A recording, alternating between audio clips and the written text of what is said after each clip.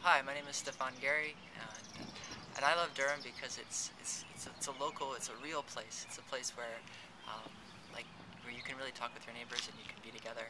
And it's also the kind of thing where people are really aware of its history, and so there's a lot of stories and there's a lot of really just interesting, but also very honest things going on. And I think what it means to love your neighbors, to be there, sort of, to help out at a moment's notice without even any hesitation. Like if somebody needs something, you're there. You don't even think about it. Don't even hesitate. And that's, but that, of course, that means many other things in the product that are happening as well.